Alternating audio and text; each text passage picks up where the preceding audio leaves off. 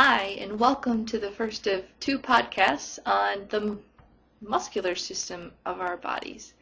Now, what you're looking at here to begin this great topic are two very different types of individuals and how they've developed muscle. This first upper one is a power lifter, and the second one, the lower picture, is a bodybuilder. And they both have lots of muscle, but it's very different types of muscle. And they've both done lots of different types of training and different routines, but the end result is very different. And in fact, the one with the large, big muscles, the bodybuilder, probably isn't as strong as that power lifter. And so they both do some sort of strength training. They both use resistance to gain muscle, but that's primarily all the bodybuilder is doing.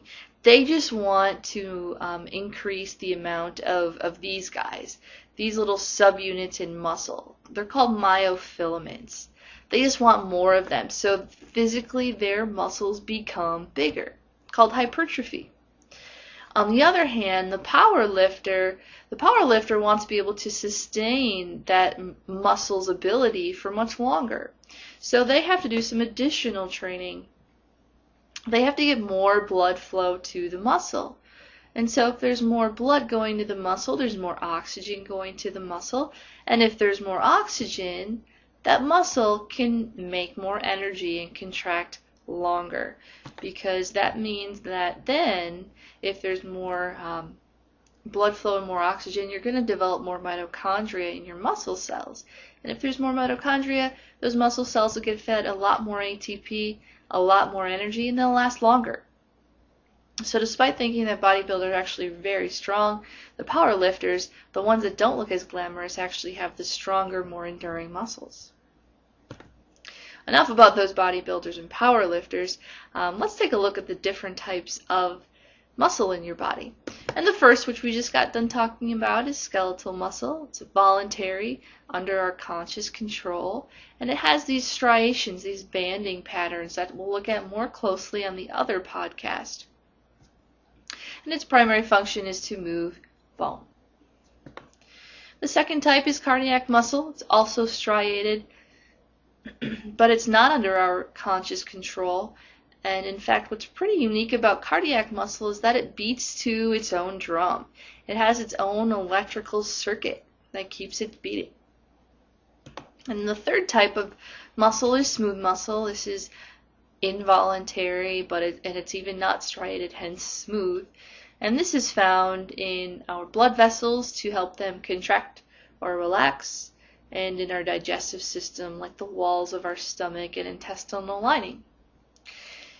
Despite there being three types of muscle, in this podcast, in this unit, we are just going to really focus in on the skeletal muscle from here on out. So let's take a look at a really general picture of a muscle, and the one that really comes to mind is the bicep. It has all the requirements of a general muscle that we'd like to look at today. And so the first thing that it has is the tendon. And tendons help those skeletal muscles do their function, which is to move bone. If we didn't have tendons, those muscles couldn't even attach to bone and begin to move them. And so that's the first main component. The second thing that you should know is something called an origin. And this is the part of the muscle or tendon that attaches to a particular bone that doesn't end up moving because of that muscle. Here's what that means. If we look at the other end, the insertion, that's the part where the same muscle is attached though to a different bone that allows it to move. So if you put the two together, just imagine this. If we're contracting the bicep muscle, that means this tendon is pulling on that forearm bone to move it. Whereas the origin up here, which is on the scapula, that doesn't move at all. So that kind of gives it some leverage to pull that other bone towards the origin. Keep moving on. And the last component to the anatomy of a skeletal muscle, something called the bursae. It's almost like cartilage, where it's a shock absorber and a lubricant. But in this case, we're looking at something that a little bit of a fluid-filled pouch that reduces friction between tendons and bone. Now what we'll do is look at the primary functions of skeletal muscle. First up, obviously, is movement. So how do your skeletal muscles do this? Well, to move your bones, muscles must contract. And when we refer to contraction, that just means that they have to shorten. They're pulling one bone at the insertion closer to the origin. Now, for example, if you think about your calf muscle, your gastrocnemius, if you contract that, it points your toes down. That would be, your calf muscle will be the prime mover. It's the main muscle responsible for that movement. However, there's some other muscles helping out. There are synergists, like the soleus, which is right near your gastrocnemius, and it helps to point those toes down. On the other end of the spectrum, there's also antagonists, and these are things that do the exact opposite. We've got to be able to have a muscle that reverses the action of the gastrocnemius. So if that muscle, if you still have your toes pointed down right now, point them up to the sky. You'll notice there's another muscle that's responsible for that, and so that's the antagonist. And in this example, it's called the tibialis anterior. The next function of skeletal muscle is perhaps something that we overlook, and that's posture, as we all straighten up a little bit taller in our chairs. How do your muscles do this? Well, basically, they rearrange and move your body parts into a position that maximizes their function. What does this mean? This means that in order to have posture, whether that's good or bad, there's something called tonic contraction always going on in your muscles. This is where only a few of those muscle cells or muscle fibers have to contract at a time. So it conserves energy, but it keeps you upright and in the best position to maximize your function. Now the last function of skeletal muscle is to keep us warm.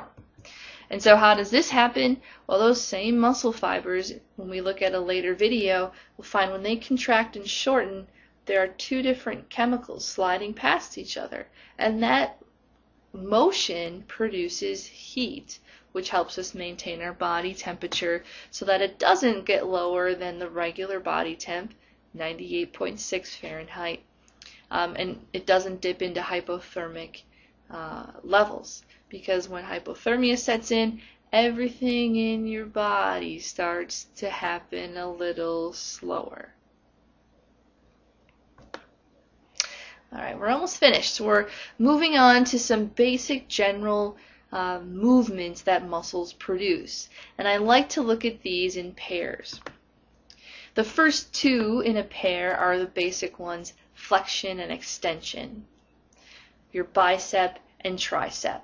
Great example of this. Or your hamstrings and your quadriceps in your upper leg. The next pair is abduction and adduction. Think about this. If you wanted to raise your arm abducted away from your body, this muscle, the deltoid muscle, will do that. There's another muscle below that near your armpit called the serratus anterior that will help to adduct it. Add it toward the body. In addition, there's some muscles that help to rotate around an axis.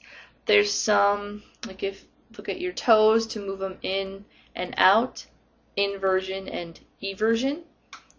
And a really common one, especially in physical therapy, is this picture down here of the toes with the gastrocnemius and tibialis anterior. The dorsiflexion, toes up, plantar flexion, toes down. So as you start to study the muscles for the muscle test, think about some of those basic motions and movements that'll help you pair together certain muscles. For example, let's see, the deltoid muscle and the serratus anterior. Let me see if I can get a good one. There's the serratus anterior right next to the trapezius and the latissimus dorsi. Let's see, there's the brachioradialis right here. A lot of the flexor muscles on the anterior side and the extensor muscles on the posterior side. The longest muscle in your body is the sartorius. Starts at your hip and goes all the way right around your knee. You can see the muscles like the rectus femoris, the big main muscle in your quadricep muscle, or in your quadricep. And here's that tibialis anterior that I was referring to earlier. Let's see if I can get a good one.